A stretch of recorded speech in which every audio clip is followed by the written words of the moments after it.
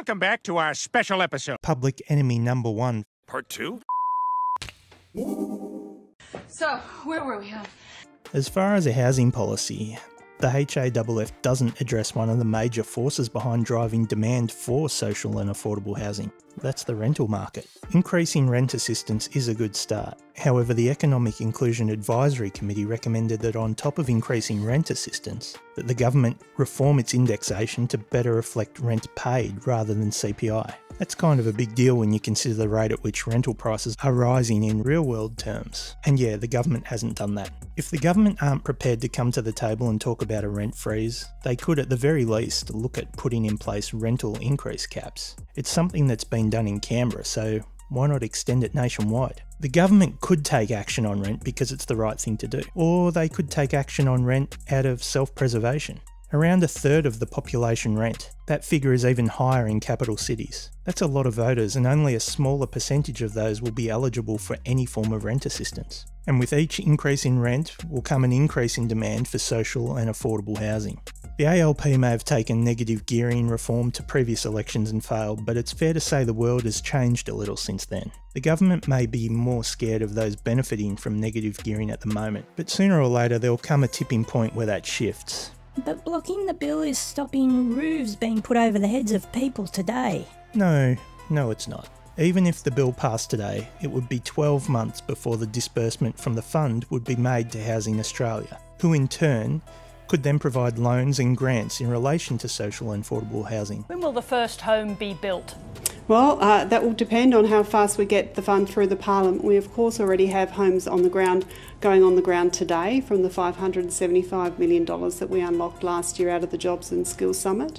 And of course we've got our National Housing Accord, which starts on 1 July 2024. I beg your pardon, in relation to this particular fund, assuming that you do get it through, when would the first home be built? Well, it'll take a little while for those returns to come through, so the sooner we can get the fund through, the sooner we can get homes on the ground.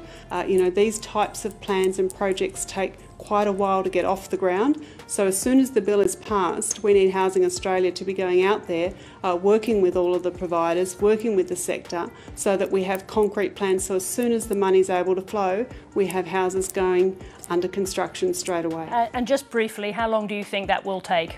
Well, it will take a few months to get the returns from the fund. We anticipate probably in the first 12 months we'd get a return. Guaranteeing a $500 million disbursement from 2024 to 25 each and every year. $500 million will come out from 2024, guaranteed disbursement. So you might start building something in the second half of 2024.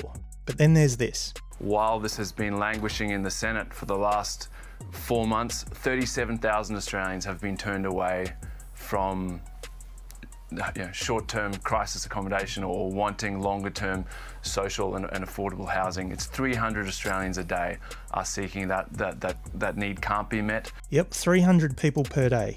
If we take that figure on face value, all it does is serve to highlight just how inadequate the HAFF is. 300 people per day over 6 months. That's over 53,000 people. While the government have promised the HAFF will build 30,000 dwellings within 5 years. Even if you want to blindly ignore the fact that building 30,000 homes with what the HAFF will provide does not even sound remotely possible, well, 53,000 people within 6 months, 30,000 homes in 5 years, maths, are you starting to see why the HAFF is so inadequate? At least some of the ALP are starting to highlight some of the inadequacy of the initial bill, even if it is inadvertent. Blocking the bill has given the Greens and the crossbench leverage to improve what I'll say again started out as a very ordinary policy. If the Greens had just waved this one through on day one, there'd still be a ceiling on annual expenditure, and there'd be no upfront $2 billion back of the couch fund.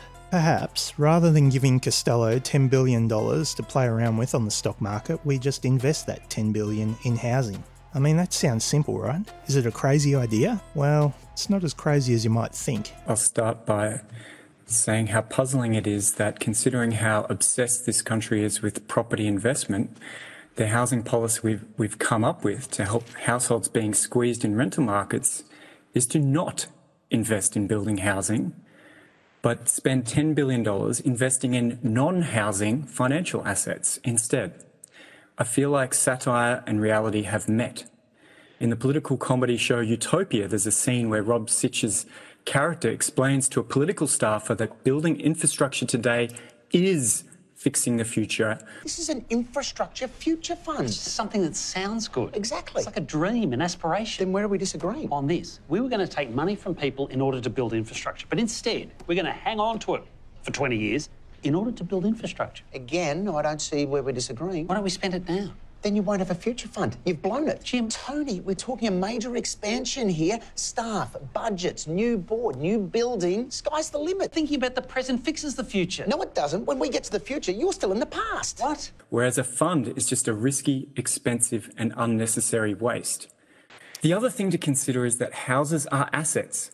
The New South Wales Land and Housing Commission manages the public housing stock in that state, and the value of its assets went up from $32 billion in 2012 to $51 billion in 2020, a 7.8% compound return. In capital value alone, Australian dwellings increased 7.7% per year in value, net of rental returns since 2006 when the Future Fund was established.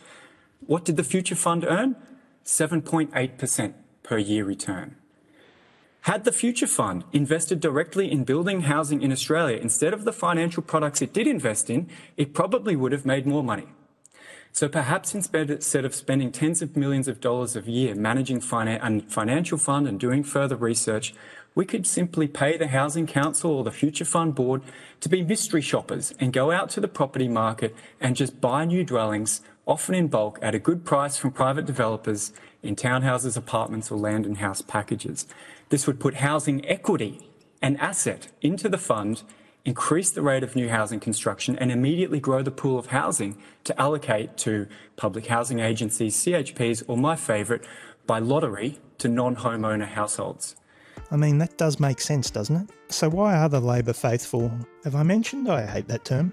In case you weren't aware, you don't owe any political party your loyalty. You don't need to stay faithful to a party that no longer represents your values. It's fine to go elsewhere. Anyway, where was I? So why are the Labor faithful so fixated on the Greens?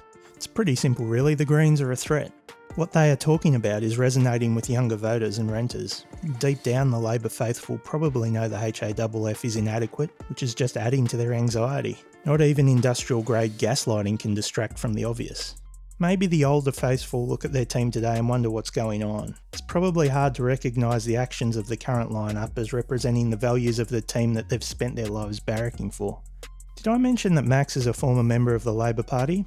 Maybe that's why he grinds their gears. There's an awkward reality for the Albanese government. They need 39 votes in the Senate to pass legislation. There are only 26 Labor senators. To pass any legislation, the government need the support of either the Greens and at least one member of the crossbench, or they need the support of the coalition. Labor will need to learn to work constructively with the Greens, or they risk becoming a lame duck. It seems though that the Albanese government are currently feeling more threatened by the Greens than they are the coalition. But the Greens should just pass it and improve it down the line. Think of it this way, if the Greens had just passed it when it was initially raised, there'd be no minimum spend, no indexation, no $2 billion to be spent straight away. The mere fact that the Greens have not waved this through has forced those things to happen. And given how the ALP have had to be dragged kicking and screaming to make those concessions, I think we can fairly safely say the likelihood of them improving the HAFF after it had been agreed to is pretty low. This is how a political system should work. If the government put forward a below-par policy, we should have a capable opposition who are able to pressure them to do better. When the best defence the Rusties can mount for this bill is that something is better than nothing, or it's a start, you just know that the thing is a steaming pile.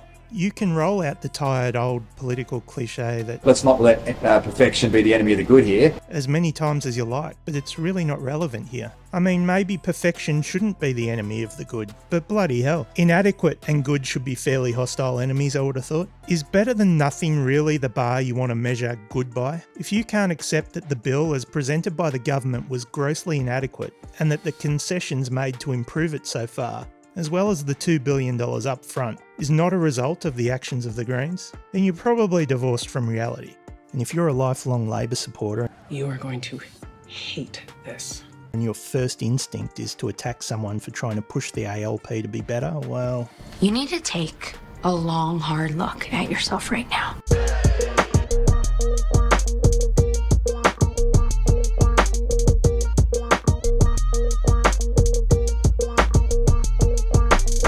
Woo! Don't forget to like, comment, and subscribe.